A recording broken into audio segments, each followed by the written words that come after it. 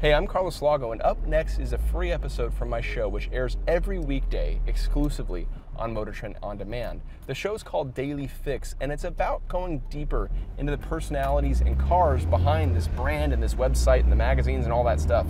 The conversations are more casual. We're a little bit more we're a little bit less rigid with everything that we do, because I want to see what happens and show you what happens when the cameras get turned off on the big high-dollar production value shows that we do here. If you like what you see, go subscribe at motortrendondemand.com for a free 30-day trial. If not, that's cool. I won't be offended at all. I'll be offended. Really be offended. Hi, Randy. Hey, Carlos. How you doing? I'm great, man. I'm having a ball. I'm having a good time, too. And I would like to believe that if there were a superhero named Captain Rad, Yeah? and he were in charge of Ford product, Yeah? he might have come up with this car.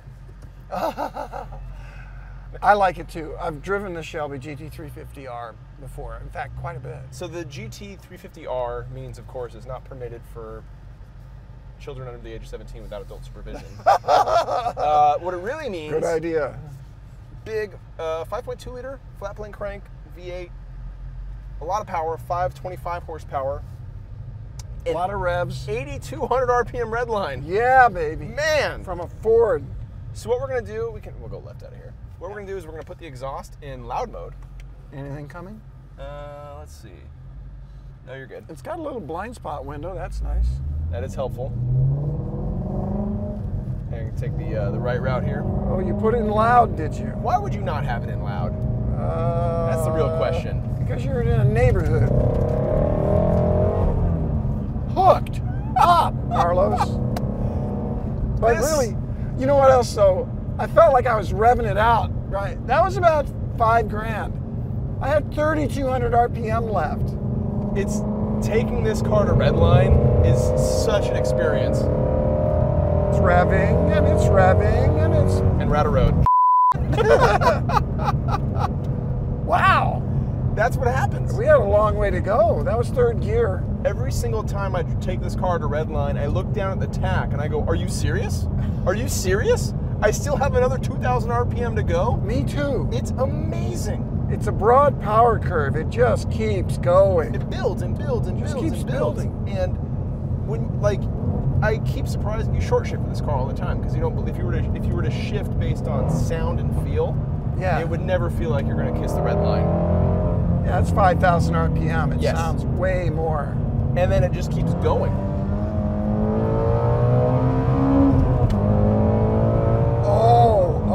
Oh. Close ratio gears. It just rocked on Keeps that it 2-3 shift. Right in the power band. Yeah. I like that. It's a very special motor. And it's a wholly unique motor.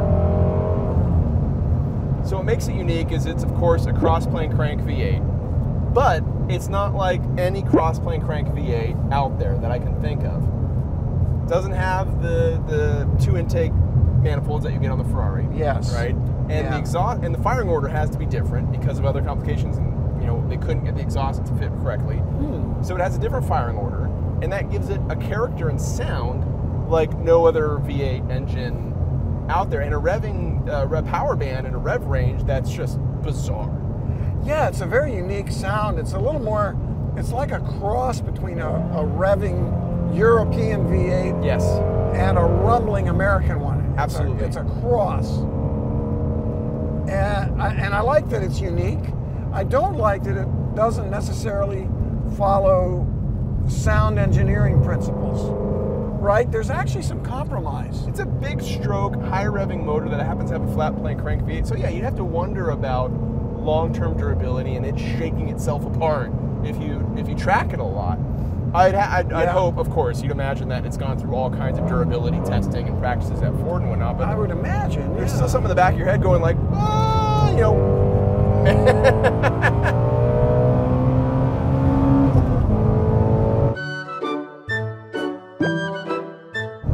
It is really composed, I gotta say. So, the centerpiece of this car is this engine. It dominates the entire conversation of the driving, right? Yeah, it does. It's so obnoxiously loud, but wonderful. and so unique. I mean, it is a great marketing point. Absolutely. To be so different and kind of exotic. It's the bragging point of this car, right? But on top of that, you also have carbon fiber wheels. I love that. And you have really sticky tires. You have really well-developed suspension across the entire board. This has the Magna Ride suspension that GM, Delphian created. GM used first, Ferrari's used. I see, because it is actually riding quite well. Yes. Compared to some of the other sporty cars we've been in today. And what that system gives you is a breadth of capability. It's this huge window of operation where a car that has an R badge on it, you could conceivably daily drive this car without any issue. Yeah, this is very much a track car, isn't it? Yeah, and you might go to jail because it makes you drive like an idiot, but it's comfortable. I'd worry enough. about that. Yeah, right? Like, Yes. I say this a lot, but the measurement of how good a car is how much of a jerk it makes you drive like, and this is like off the chart in that scale. It is. This is a car turns that me into a hooligan. you want to turn the stability control off and pop the clutch through every single intersection. Yeah. Because, man, it's rewarding. Yeah. But that's the sign of an extremely well-developed car, right? Yeah, it is. Good handling. You remember the Boss 302, of course. Of course. Yeah. Which one? Well, there was the Boss 302, the Laguna Seca. Back when I was a kid. There was one back when you were a kid 2 years ago. 2 years ago when I was a kid, right? You just hit puberty last month. I remember that one. Wait, the Boss or the puberty?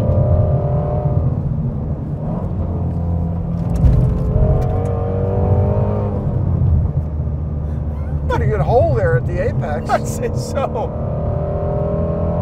Didn't upset the car though. Man, it takes the power and just grips. It's great. There's a lot of bite on this thing, and it's funny to think that you're short shifting it. Yeah, I really feel like I'm revving it out. I'm not, am I? It's amazing. I mean, the power band is like a rotary. Oh yeah, It just keeps going and going and going. goes. I mean, the only difference is this one's actually going fast.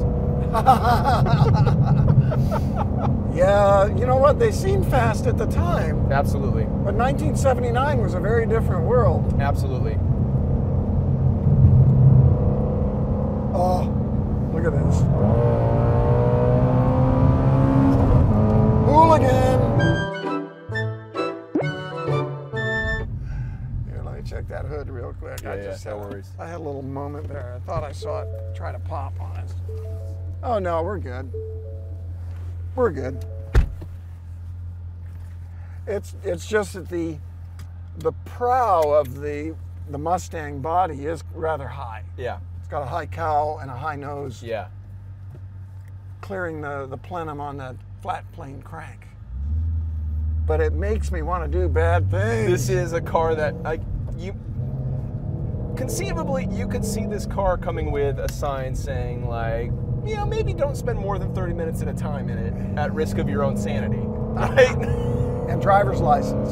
Yeah, like for the sanctity of your own driver's license, maybe limit your time in this car for the betterment of society. This motor pulls very hard and very strong and urgently at like high RPM. There's that really high RPM shift. Between the shift, there's that backfire and crackle. Yeah. That sounds so racy and so exotic. And you drop right into a fat part of the torque curve. Yes. And just transfers the weight back, kicks the nose up. That's why I thought the hood might have come open. But again, every conversation we have comes back to that engine, right? It just dominates the entire part of the car. Yeah. And a real live manual transmission. Yes, which is a good transmission. Actually, too. pretty good. Really nice. Really nice buckets. With a lot of lateral support. Which is great. Yes. Good visibility. Out of the front, at least. If you're tall. If you're tall. And I am. And a really nicely balanced, minimal understeer kind of chassis, which is really good. You want to go to King City or you want to go back home? Let's flip around. Okay. I mean, well, only because we have stuff to do. And you're tempting me to hooligan again, but because of these farms, I don't want to set a bad example. Like if we these didn't guys are have watching us. stuff to do, I'd say, yeah, let's just keep driving to Mexico. Places to go, cars to try. Right. Well, you know, I could stay in this for a long time. Me too. I'm a big fan. As soon as I got the keys to this car, I kind of like didn't want to let them go. You know, we normally, like when we're swapping between cars, we leave the keys in the cup holder so other people can just hop in and drive, right? This is the keys I wanted to keep in my pocket. It has a very satisfying sound too, doesn't it? It just really sounds like something hot. You know, some cars are just loud. This is loud and like makes you smile because it's not a pretty sound, but it is an aggressive one, right? Aggressive. It's race car. It's kind of like Dillinger Escape Plan. I know you don't listen to death metal, but not much. But an extremely dissonant, extremely powerful sounding vehicle. Oh, really? The hooligan meter's off the charts right now. I find it very satisfying. Very satisfying sound and feel. I'm just really pleased at what Ford has done with this Shelby version of the Mustang. What are your thoughts on the steering and chassis? The steering is direct and accurate. It is not like it has great feel, but it's good enough. Yeah. It's good enough. And the chassis is so far above and beyond every other Mustang before it. Yes, even including the bosses. And the They feel like antiques. I drove one just very recently. A very good boss. Yeah. The Laguna Seca version when you were a kid, not the one from when I was a kid. And it's an antique compared to this car. This chassis is so sophisticated that it actually compares well to BMW, I feel. This car is in a different league. From the other Mustangs? From the muscle car. Oh. This is not a muscle car anymore. No. Or the muscle car definition needs to change. Yeah. Because this is genuine sports car stuff. This is exotic sounding, great handling, makes you drive like a jerk. All that stuff bundled up into one. Makes you a better driver. You don't have to be a great driver to go fast in this car. And we have stability off, yeah? I think we do. Yeah, it looks like we do. I see the sign right there. The tires are so sticky. These Michelin Sport Cup 2s are a special compound on the Shelby. I don't know how they talk Michelin into that. Well, they all do, right? I told my friends at Michelin they need to make them all like this. It's that good. It works really well on this chassis, really well on this car. Oh my gosh. The shock damping is just right.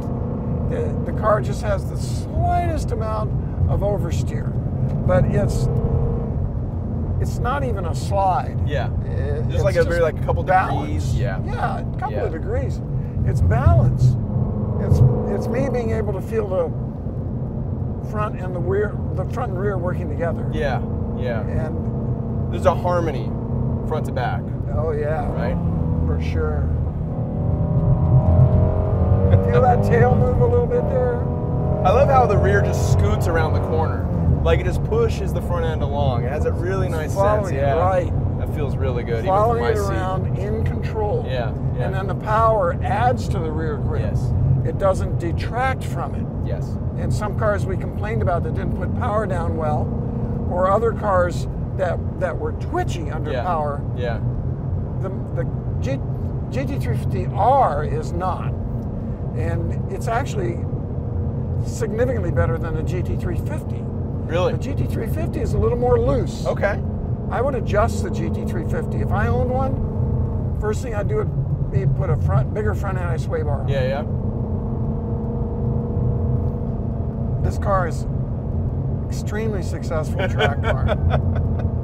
And it's kind of amazing. It's what, 55 grand, 60 grand? It's a good value if you could buy one for that. It's an amazing car at that price point for, you know, okay, being a Mustang aside, the performance and just this motor, this engine, it's unlike anything else in this segment. And above or below, right? Yeah.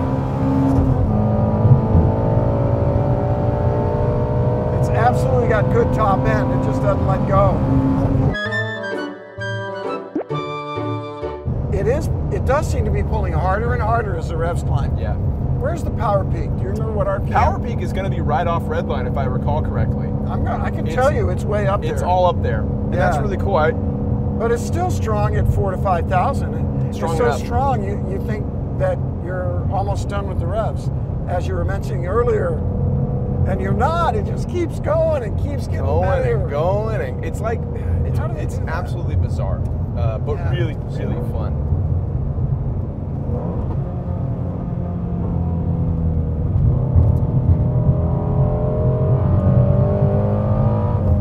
Feel the way it accepts the power? Yeah. Roll into that power and the car accelerates, cornering in a balanced fashion. The power doesn't upset the car's balance. It kind of maintains the same balance and exits the corner in a big fat hurry. Even low RPM, effectively, you know. Yes. In this car, you know, it's cool. We all love high revving, naturally aspirated motors, right? Yes. Like that makes the car special. The direct response, reaching for that power peak feels special. Yeah. You know, because you feel it like drip in more and more. Yeah, and more, it's and the satisfying. sound is there. And right, I can't stand an engine that falls off. yes. Or even that doesn't gain. It's like, I want more. I want a reward for the revs. And that's going to be the real, you know, as we've had this turbocharged performance engine future ahead of us, this is going to be a rarefied thing to have. Yeah. You know, it's be a very uncommon thing to have this kind of special engine with this kind of characteristic. So if you don't have yours, get it, because this is really special. Really special. We were talking earlier about the Alpha 4C. Yeah. It has a little turbocharged engine with good power, Yeah. but it doesn't pull strongly as the revs build. Nope. It needs an engine with a power band like this. Yes. That builds with revs and has that sporty feel. It's just for the feel of it. Yeah, not for the actual speed, just for the excitement factor. Yeah. Because, you know, that's the stuff that numbers can't measure. You can put a number on acceleration, but you can't put a number on the excitement. That's and right. a car that just feels thrilling is more fun anyway than a car that's faster. That's part of the definition of sports car. Right? So, I mean, you can't put a number on this motor. I mean, you could put an RPM on it and stuff, but the excitement that you get off this thing, it's hard to quantify outside of just saying, no, it rocks, it's special, you know, because of these reasons. So that's why, I mean, it's, you know. It's like a band you're reading about. You can't get the sound from a story in a magazine. You got to try it. You got to drive one. It was like, you know, these aren't easy to find. Yeah. There's not many of them around. It handles way, way, way better than a stock Mustang Absolutely. does. It's the best driving Mustang ever. You're totally right. Without a doubt. Well, as we enter back into the best driver's car queue, thank you very much, Randy. And as I stopped for this stop sign, I remember to mention the brakes are very strong. We haven't spent much time with them, have we? We haven't, and they're successful. Really good braking system, maybe even too good for some people's taste. Yeah. It's a big toe. Yeah. All you want on that brake pedal is a Very big gentle. toe, because they have a lot of bite. Yeah. You get a lot of stopping power from just a little bit of a pressure on the pedal. Yeah. It's a very firm pedal, very little travel in the pedal. But I actually am a big fan of that. I think I'm going to put it right here behind Yeah, you can put it behind the, put it in that gap where the down there? Down there, yeah, by the Too Jaguar. dirty. What? Oh, it's fine. That's where it was. Oh, That's you where don't we want got to walk all that way. Yeah, I don't know. I'm lazy. Come on, come on. You think this figure through exercise? Carlos, thanks for letting me Happy take to, you around Randy. in the Mustang We'll Shelby. do a bunch more. And you can Okay. find more episodes on the same place you're watching this episode. So, see you next time. Thank you.